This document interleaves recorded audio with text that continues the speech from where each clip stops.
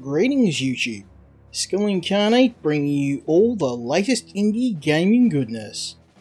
Welcome back as we look at another indie game. This time we're looking at a title called Cannon Brawl for the PlayStation 4 by Temple Gates Games. Cannon Brawl takes the classic turn-based strategy of the Worms games and combines them with tower defense and real-time strategy mechanics, similar to titles like Scorched Earth and Bang Bang.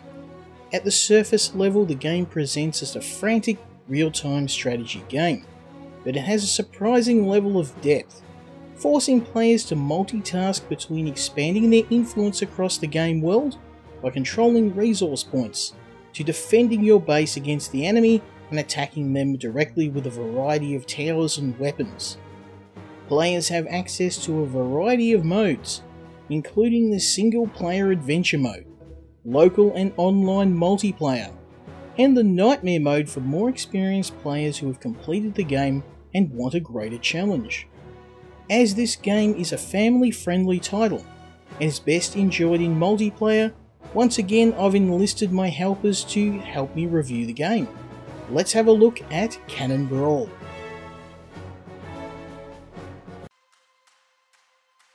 Cannon Brawl's campaign places the player in control of a young princess who is attempting to rescue her father the king, along with battling her traitorous uncle who has usurped control of the kingdom. Along the way you'll build an army by rescuing your father's imprisoned forces and capturing weapons and vehicles to use in your battle for freedom. Unfortunately, the story is simplistic, and it's just a vehicle for setting up the campaign. However, the gameplay is simple but addictive. It eases the player into the game through a series of matches with AI opponents and eventually some boss fights, allowing them to learn the strengths and weaknesses of each of the towers in the game. The goal of each level is to destroy the enemy base. You control an airship, which is your mobile base, using it to capture and control areas of the map. Controlling an area provides income via building gold mines. These provide the resources you need to construct your towers. You initially have access to basic artillery that can be used to bombard your enemy, but as you progress through the campaign you will unlock additional weapons, like lasers, ice cannons, missile launchers and even nuclear warheads. You can also build defensive towers like shield generators that provide a renewable energy barrier and repair bays to maintain your towers, as well as banks which can be used to convert enemy forces to your cause. In addition to the 30 levels of the campaign, you can also earn medals by completing levels within a time limit, and there's also a set of puzzle levels, both of which can be completed to earn points which are spent to unlock new towers, airships and pilots. The store thankfully only uses in-game currency and there are no microtransactions in the game, which is a big plus. Unlike other strategy games like Worms, Cannon Brawl's gameplay takes place entirely in real time. Winning requires both intense focus and multitasking, with the player needing to adapt their tactics based on the buildings and tactics of the opposing team. Buildings can only be built in areas you control, so players will need to expand their influence using air balloons in order to claim resource points and prevent the enemy from claiming them for themselves. The more area the player controls, the more towers that can be built for attack and defense.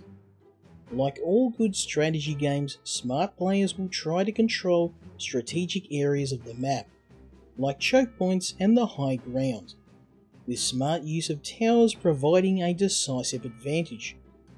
Turrets will not automatically target enemy forces, and must be manually fired by the player. This means moving between towers to trigger them while keeping an eye on their cooldown. The player can build as many towers as their resources allow. You can only bring 5 types of structure into the map.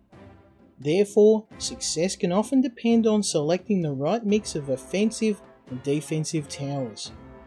The terrain itself can also be a challenge, as it can and will be destroyed during battle, preventing players from rebuilding. Cannon Brawl adds another layer of depth by allowing players to choose from a variety of pilots, with airships that have unique abilities such as terrain destroying drills or mobile shields. While the campaign is a solid introduction to the game, it's a multiplayer where Cannon Brawl really shines. Battles are a fast-paced, chaotic affair, with players frantically trying to defend their territory, while trading artillery shots with the enemy. Unlike other competitive multiplayer games, the player with the highest reaction times is not always guaranteed victory. I found that knowledge of when and where to use the different towers, and efficient use of my airships are essential, along with the ability to plan ahead and adapt to changing battlefield conditions. When fighting defensive players, I would try to control the high ground and use a combination of artillery and missiles to overload their shields. When up against offensive players, I would switch to more devious tricks, like using banks to bribe buildings to join my side, or using bomb launchers and lasers to attack their base directly. You can also take advantage of warheads to punch holes in enemy defences, and ice cannons to disable turrets, giving you time to land your next attack. Finally, the ability to choose what towers and airships I used meant that I could handicap myself when fighting less experienced players, making matches feel a little bit more even. The multiplayer even includes ranked matches, helping to ensure that players are evenly matched. However, the lack of larger maps meant that most of my matches felt cramped, and I really hoped the developer would include some larger levels, as matches rarely lasted longer than 5 to 10 minutes. So do I recommend this game? Well, Cannon Brawl is a deceptively simple strategy game that's easy to pick up but hard to master. The campaign is short, but has excellent replay value with medals to earn and puzzles to complete, along with the more difficult Nightmare mode for veterans.